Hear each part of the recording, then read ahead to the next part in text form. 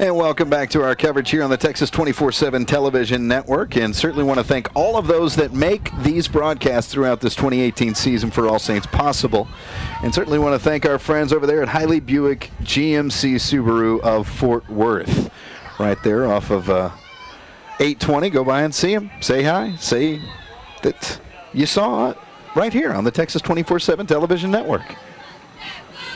After the touchdown, that was a 5-play drive that took 1:50 off the clock, and it perhaps might have an onside kick attempt as Andrew Lynn, the freshman, is right there on the line. But no, instead he just pooches this one.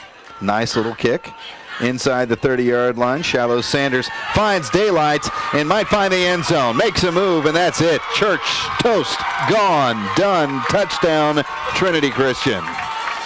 Yeah, when you line up that way and you don't kick that football away from him, he can hit that on the move. That's a tough situation right there. That's really tough on your coverage teams.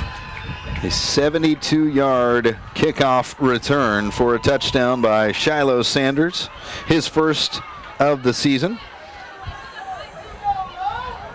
And the football gods giveth and they taketh. Yes, they do. That right there, you had a little momentum swing for you, but your special teams have let you down, and again they've let you down. We can't get 11 guys on the field, so you're going to get a penalty. This is going to come back. That's what happens when you have attrition and when you get guys banged up. You're trying to substitute guys. People don't realize how hard that is to get guys in and out of the game, get them lined up, and it's hard enough to get your starters to do it. And then when one goes down, another goes down, one comes, and the communication on the sideline with the trainers, who's hurt, who's not hurt. It's about communication, and it's when you have a young football team, it even makes it more tough in those situations.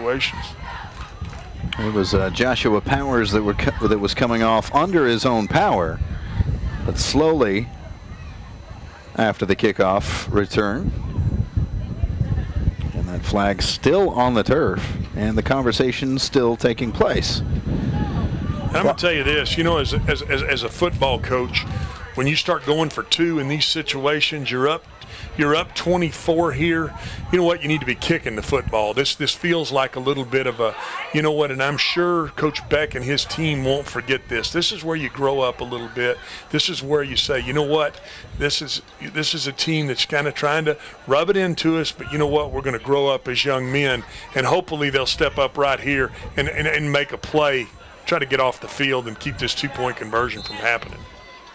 Well, these two teams will play each other in the regular season next year as well. It's a little pass to the out, and it's held short of the goal line, so no good on the two-point conversion attempt. That was completed to Dylan May, but he was taken down, and a nice play defensively on that by Will Shipman. A good job by the All Saints group to, keep them from getting in there, keep that two-point conversion from happening.